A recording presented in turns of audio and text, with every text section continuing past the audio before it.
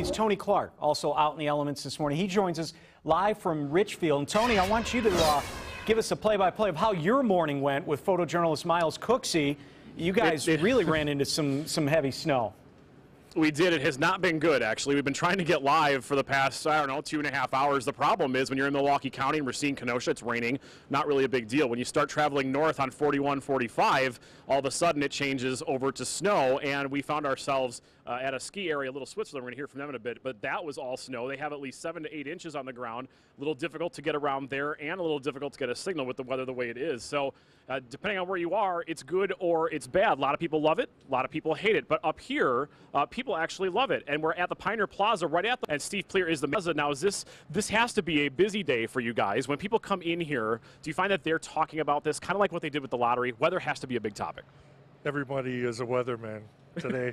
And are they predicting the right way? They always make it sound worse than it is, but I know north of here the truckers are having problems. And that's a good point, because this is a truck stop. You also have an issue to deal with now, because for truckers who don't want to drive, now you have what's your problem you're dealing with?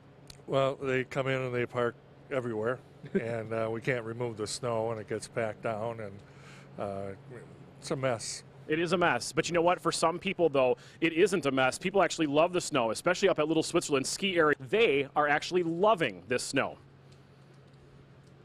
Heavy, wet snow is going to make for great conditions. We can open more terrain. It's absolutely going to be fantastic tonight. So come on out. We open at 4 o'clock.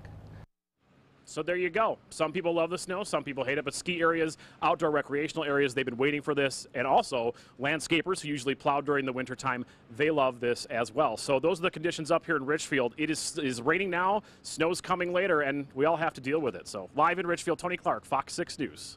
Yeah, good point. Whether you like it or not, yeah, we have to deal with it here. Okay, Tony, thanks. We're glad you guys are okay.